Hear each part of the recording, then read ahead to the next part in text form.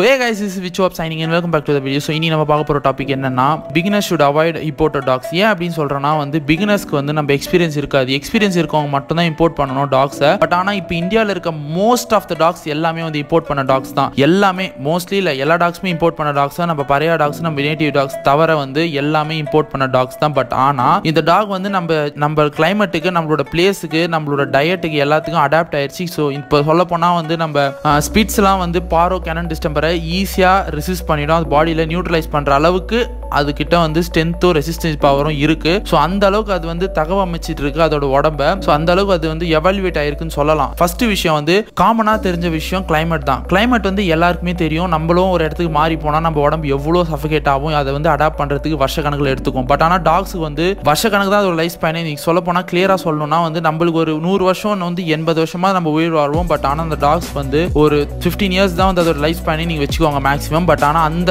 டைம்ல எவ்வளவு ஃபாஸ்டா அதோட பாடியில் இருக்க மூவ்மெண்ட்ஸ் எல்லாமே நடக்கும். அது பாடியில் இருக்க டிரான்ஸ்ஃபார்மேஷன் ரொம்ப ஃபாஸ்டா இருக்கும். அது எந்த அளவுக்கு ஃபாஸ்டா இருக்கும் அந்த அளவுக்கு ப்ராப்ளம்ஸ் வரதுக்கான வாய்ப்புகள் இருக்கு. ஸோ அதனால நீங்க கிளைமேட்டை நீங்க ஏர் கண்டிஷனர் வச்சு என்னால் ஸ்பெண்ட் பண்ண முடியும் அப்படின்னா நீங்க டாக்ஸை வாங்க. அது எந்த டாகா வேணா இருக்கலாம். நீங்க உங்களோட ரூமை கண்டிஷன் பண்ண முடியும், உங்க கிளைமேட்டை உங்க டெம்பரேச்சரை கண்டிஷன் பண்ண முடியும் அப்படின்னு உங்களுக்கு கான்ஃபிடென்ட் இருந்து நீங்க ஸ்பெண்ட் பண்ண முடியும்ன்ற நிலைமை வந்துச்சுன்னா நீங்க டாக்ஸ் வாங்க. ஸோ ரெண்டாவது பாயிண்ட்னா ஜெனட்டிக்கலி அது பாடியில சில டியூன் பண்ணியிருக்கும். ஸோ சாஃப்ட்வேர் நம்ம கம்ப்யூட்டர் டியூன் பண்ற மாதிரி அந்த பாடியில ஆட்டோமேட்டிக்கா சில விஷயங்கள் டியூன் ஆயிருக்கும். அதுதான் ஜெனட்டிக்னு சொல்லுவாங்க. ஸோ அதாவது டிஎன்ஏலே அது சில விஷயங்கள்லாம் இருக்கும். ஃபுட்டு, டயட்டு, அதோட வே ஆஃப் லிவிங், அதோட அந்த இடத்துல குடிக்கிற தண்ணி, அது எல்லாமே அது பாடியில டியூன் பண்ணியிருக்கும். ஆல்ரெடி எழுதி வச்சிருக்கும். அதுதான் டிஎன்ஏ ஜீன் சொல்லுவாங்க. அந்த ஜீன் நீங்க இடத்த மாத்துறப்ப டோட்டலா அது மாறும். ஸோ அந்த விஷயம்லாம் நீங்க கொஞ்சம் இன்டர் டெப்தா நீங்க பாத்தீங்கன்னா அதோட பாடியில எவ்வளவு சேஞ்சஸ் வருதுன்ற விஷயத்தை நீங்க புரிஞ்சுப்பீங்க. ஸோ அந்த எழுதி வச்சிருக்க அந்த விஷயங்கள் அந்த டியூன் பண்ணிருக்க அந்த சாஃப்ட்வேர்ல அது இருக்க அந்த ட்ரேஸ் எல்லாம்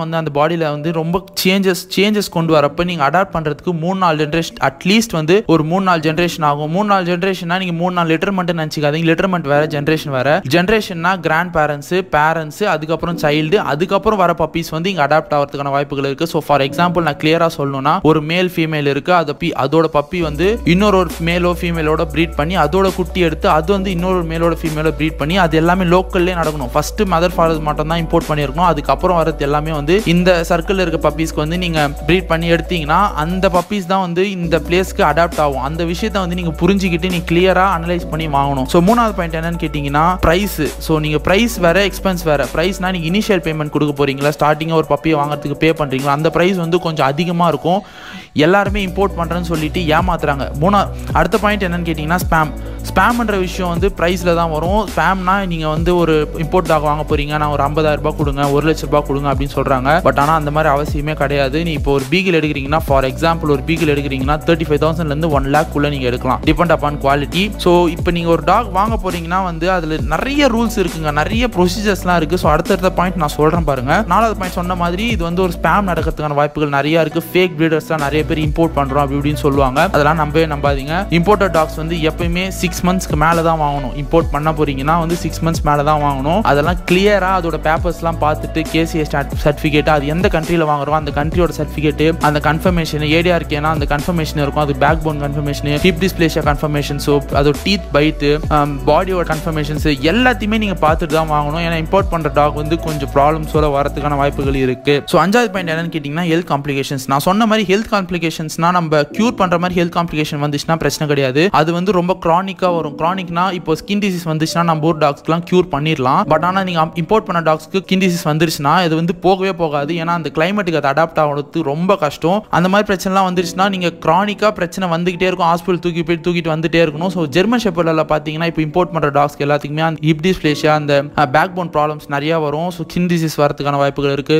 நிறைய பிரச்சனை வரதுக்கான வாய்ப்புகள் இருக்கு. அந்த ஊர்ல என்னென்ன ஜெனட்டிக் ப்ராப்ளம்ஸ் இருந்துச்சோ அதை கூட்டு இங்க வச்சீங்கன்னா அது எல்லாமே ஸ்டிமுலேட் ஆகி இங்க அதிகமா வரதுக்கான வாய்ப்புகள் இருக்கு. ஸோ அது எல்லாத்தையும் நீங்க தெரிஞ்சுக்கிட்டு வாங்கணும். அதுதான் நான் சொல்றேன். ரொம்ப கிளியரா ஸ்பேம்ல போய் மாட்டிக்காம கிளியரா வாங்கன்னு நான் சொல்றேன். ஸ்பேம் நடக்குது, அது நடக்கலன்னா சொல்ல மாட்டேன், கண்டிப்பா நடக்குது. நீங்க வாங்குறப்ப கிளியரா வாங்க. ஆளு எல்லாரும் தெரிஞ்சு நல்ல பிரீடர், நல்ல ரிப்பீட்டடான பிரீடர் தான் போய் வாங்க. அது தப்பு கிடையாது. ஆனா பிகினர்ஸ் இதை அவாய்ட் அதுதான் நான் சொல்ல வரேன். பிகினர்ஸ் நீங்க அவாய்ட் பண்ணிடுங்க. அதுதான் உங்களுக்கு நல்லது. ஒரு 3-4 நாய் வளர்த்துட்டீங்க, எனக்கு எக்ஸ்பீரியன்ஸ் ஆயிடுச்சு அப்படின்னா அது பழைய டாகா இருக்கலாம், இல்ல சூப்பர் எக்ஸ்பென்சிவ் டாகா இருக்கலாம். It's up to you. But ஆனா டாக்ஸ்ன்ற ஒரு காமன் பேசிக் திங் நீங்க தெரியாம வாங்குனீங்கன்னா மாட்டிப்பீங்க. நான் சொல்றது பிகினர்ஸ்க்கு மட்டும் தான். ஸோ ஆறாவது பாயிண்ட் என்னன்னு கேட்டீங்கன்னா எக்ஸ்பென்சஸ், ரெகுலர் எக்ஸ்பென்சஸ் வந்து இதுக்கு அதிகம். நீங்கள் டயட் வைஸ் பார்த்தாலும் 7வது பாயிண்ட் டயட்டு. ஸோ ரெண்டுத்தையும் நான் சேர்த்து சொல்கிறேன். 6வது பாயிண்ட் 7வது பாயிண்ட். ஸோ ரெகுலர் எக்ஸ்பென்சஸ்னால் அதுக்கு மெயின்டைன் பண்ணுற பாடி மெயின்டெனன்ஸ், அதோட கரண்ட்டு, ஸோ வந்து நீங்கள் ஏர் கண்டிஷன் பண்ணால், ரூம் கண்டிஷனிங் பண்ணால், ஸோ எல்லாமே வந்து ரெகுலர் எக்ஸ்பென்சில் தான் வரும். ஹாஸ்பிட்டலு, ஃபுட்டு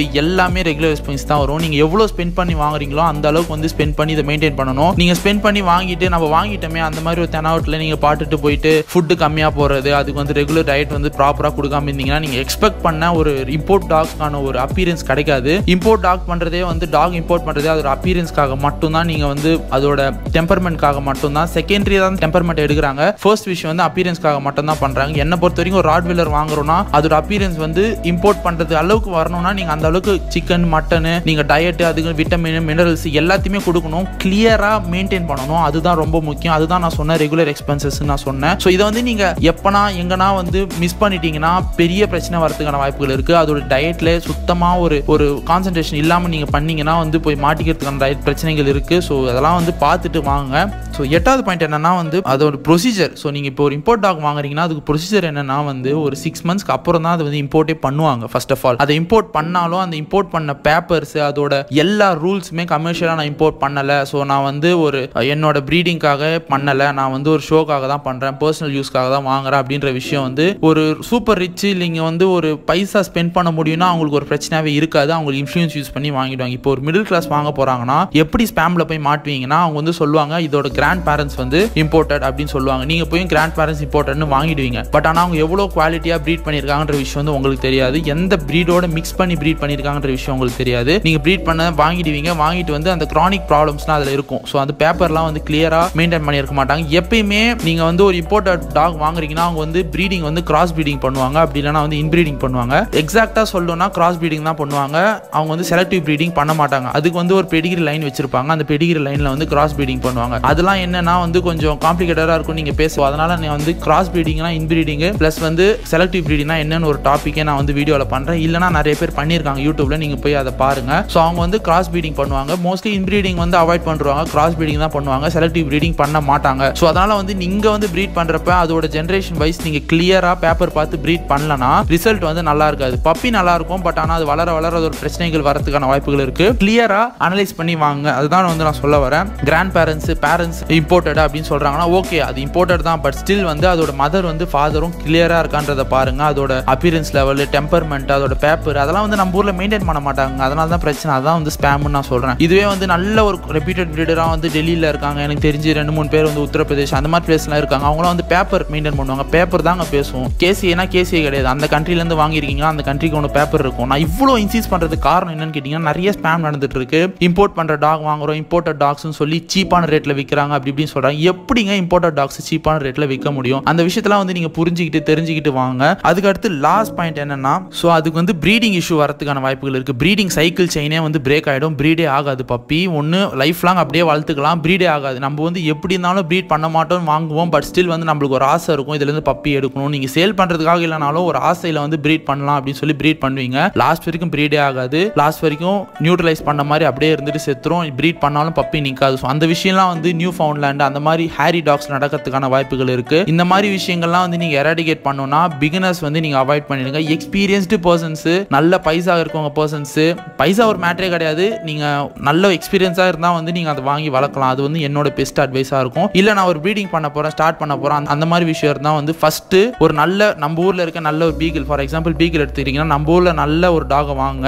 நல்ல பீகிள் டாக் நம்ம ஊர்ல நிறைய இருக்கு, ராட்வீலரும் நிறைய இருக்கு, பக்கும் நிறைய இருக்கு. அந்த மாதிரி எல்லா டாக்ஸுமே நீங்க எடுத்தீங்கன்னா நான் பண்ண ஒரு டாக் பிரீட்ஸ் எல்லாமே இந்தியாவில் இருக்கு. பட் ஆனால் தேடி எடுக்கணும், அவ்வளவுதான் வந்து ஒரு பிரச்சனை. பட் ஆனால் இருக்குன்ற விஷயம் வந்து எனக்கு கன்ஃபார்மாக தெரியும். நான் நேரில் பார்த்த டாக்ஸ் மட்டும்தான் நான் வந்து இங்கே வீடியோவாக எடுத்து போட்டிருக்கேன். ஸோ நீங்கள் கொஞ்சம் டிஃப்ரெண்ட்டாக இருக்குது, இம்போர்ட் பண்ணணும், நீயே இம்போர்ட்டட் டாக்ஸ் போட்டுட்டு ஏன்டா வந்து இம்போர்ட்டே பண்ணாத, இம்போர்ட்டட் டாக்ஸ் வாங்காதன்ற மாதிரிலாம் நீங்கள் கமெண்ட் பண்ணாதீங்க தயவு. பட் ஆனால் இருக்கிற விஷயத்தான் நான் போட்டிருக்கேன்.